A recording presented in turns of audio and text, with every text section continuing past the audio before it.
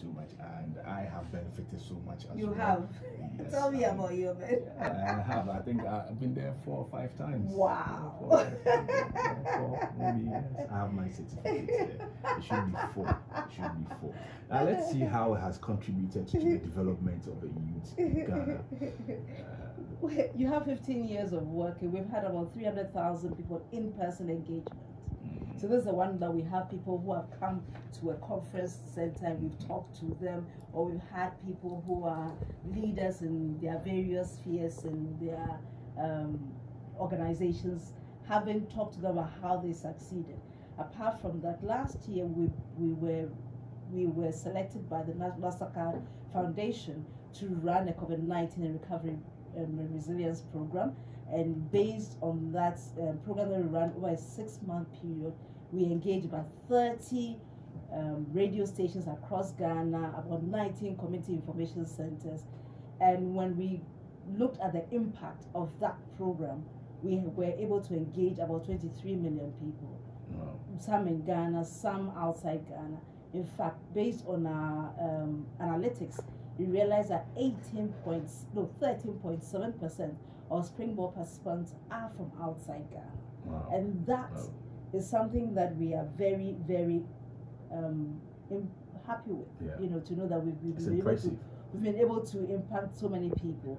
The youth dialogues that we started right now is an opportunity to even see, right, beyond the policy that are drawn for people, how do the people that the policies are done for, how do they engage with it? How do they ready themselves with it? How do they make sure that their policies are not just drawn, but they are actually working with the policies to realize the gains that we hope to get from those policies? So the youth dialogues is part of that onward drive that we have for our young people. All right, listeners, Comfort Ocran in the studios of ATL. We're talking about building a sustainable entrepreneurial state. We have a conversation here. The program is on Monday, 29th, the new examination center. Listening through the journey, listening to the contribution that it has had on the youth of Ghana, I think this program is a program you wouldn't want to miss for anything at all. Now, let's talk about the Springboard Ghana Cares EU Dialogue program itself here in Cape Coast. Tell us about it. Well, you know, in June we started this. That's when we started this program to say, okay, we know we've worked with the youth. We know what you need. We know we've heard, but sometimes you wonder how far can you go, and therefore we said let's initiate a conversation between those in the top, those of us who are also want to have our voices heard, and let's come to the table and say, what are the issues? What do you have? Where are those things?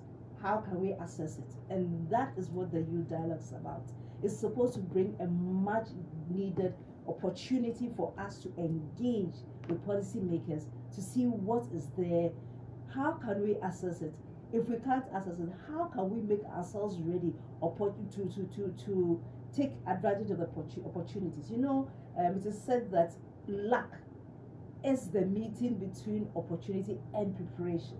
So if the youth are prepared, if they know that this is the train that is going, and therefore they can get ready to buy the whatever tickets. When I say buy the ticket, prepare yourself to take advantage of that train. When the train comes at the station, you're already prepared.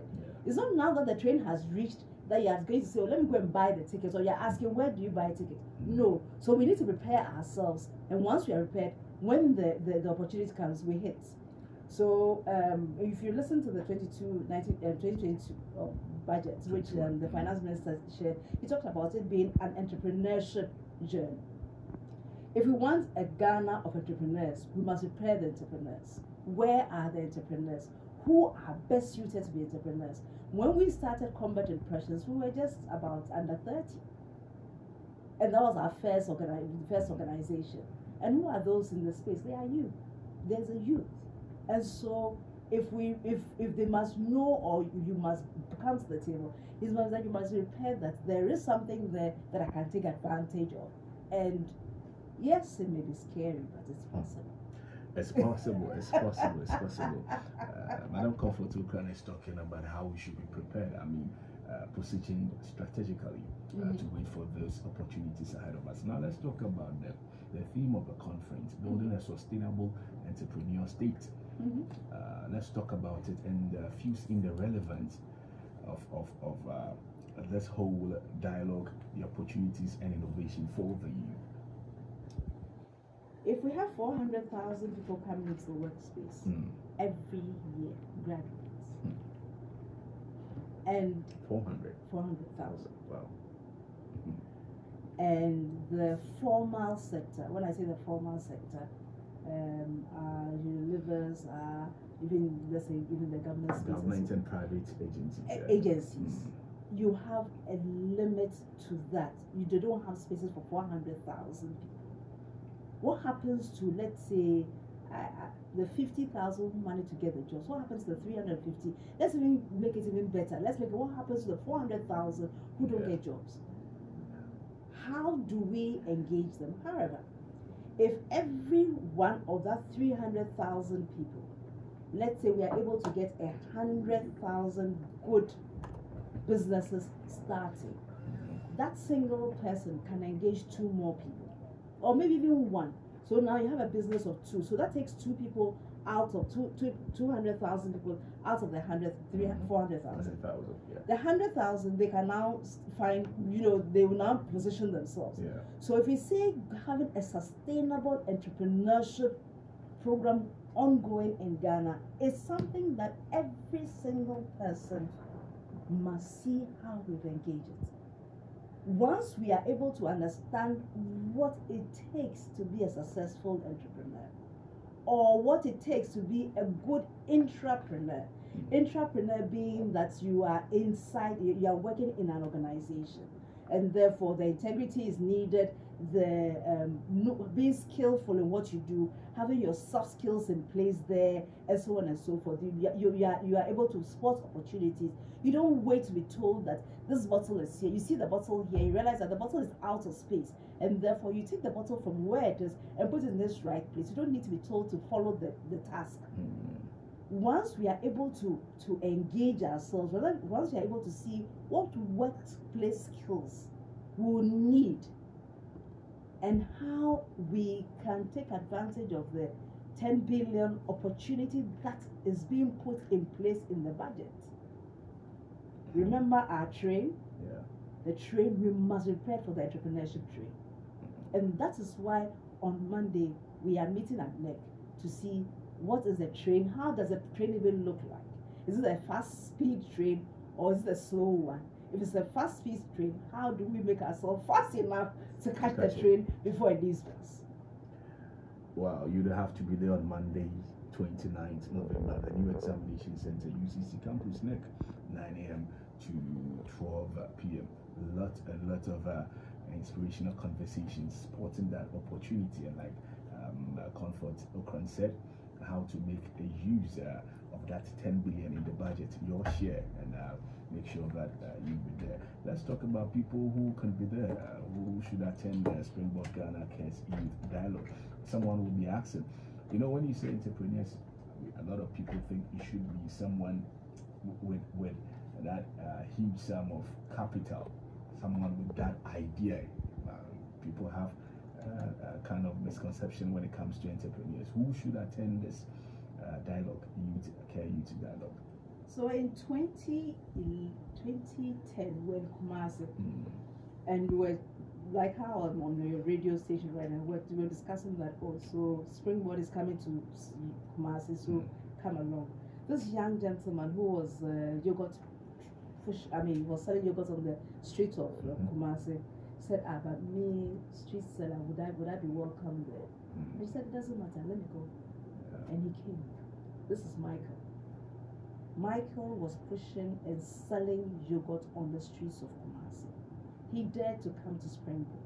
When he came to Springboard in that year, he had been a school dropout, he had finished his SSS. He decided to go back to school. So he went to school, finished his SSS in a year and a half, went to Sunyani Poly, finished Sunyani Poly, did his national service. Did his service and then got a job with. He did catering. Got a job with Kumasi Boarding Tulip Hotel. After that, he decided that he was going to do an actual degree. That time, that time we used to have HND. So he did HND, did his degree. He's finished his second degree, his first degree. He's doing his second degree. He's a manager, managing a hospitality facility in Sunyani right now.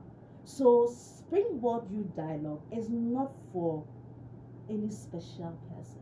It's for every young person in Accra, in Cape Coast or in Takrade or in Takwa. Anybody who is around this area who can make it to the NEC Hall on Monday 29th. It's going to be one that we are engaging the people. We are bringing the Ghana Entrepreneurship Agency on board. We are bringing the NEP, National Entrepreneurial and Innovation Program people to on board. They are there.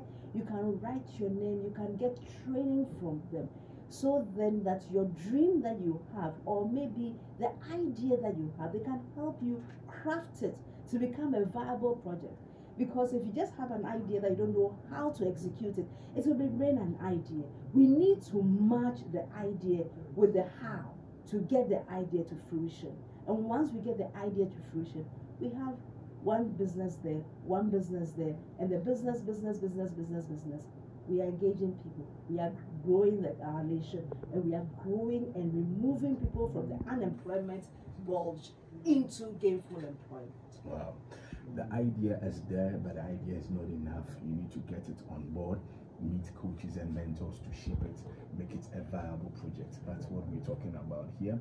Make sure you are there Monday 29th November NEC and be part of this wonderful movement. Now, I think we will match what they should expect, and also how people listening, young people listening to this program can be part of that is the Springboard Ghana Care Youth Dialogue. Well, the program is coming off at NEC 29th. It's from 9 to 12 noon. Of course, you would have some lunch afterwards, but the most important thing is that the information will be there. When you are coming, do come with an open mind and also with hard questions. Okay. Because the questions is by asking the relevant questions that will enable you find what answers there are.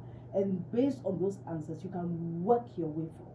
And therefore, come with your questions. Come with the expectation. Of course, we'll have our wow moment. Okay. Because without a wow moment, it's not Springboard. and a wow moment, a wow. Yeah, wow. Yeah. So without a wow moment, there is no Springboard. We also have buses. So if there's a group, if you are a young group of people that, let's say, we are 50 in a place, we can send a bus over to you for the bus to pick you up. So let us know and send your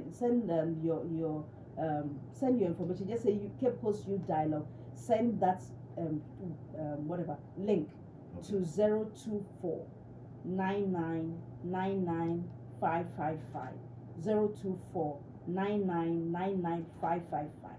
If you send a link to us, we'll give you. If you send the message to us, Cape Coast Youth Dialogue, we will send you a link to register. If you're a group, just let us know that you're a group, and we'll know. If you find out how many, we'll see what kind of transport we can arrange with you. You can the bus will come and pick you up and bring you to NEC and take you back again. The link again and the number is again. The number is 024 9999 555 024 9999 555. Send us a message with your name. We'll send the link to you to register online. Or if you're a group, let us know how many you are in the group. We will send a bus to you on Monday morning to bring you to NEC and take you back to where your pickup point. So that is how the people of Cape Coast and surrounding areas can take advantage of this beautiful experience and come and enjoy. It's a beautiful experience. Radio Cape Coast, Unibasin, Fusuma, Kesim, Takrade, wherever you find yourself, proud soldier.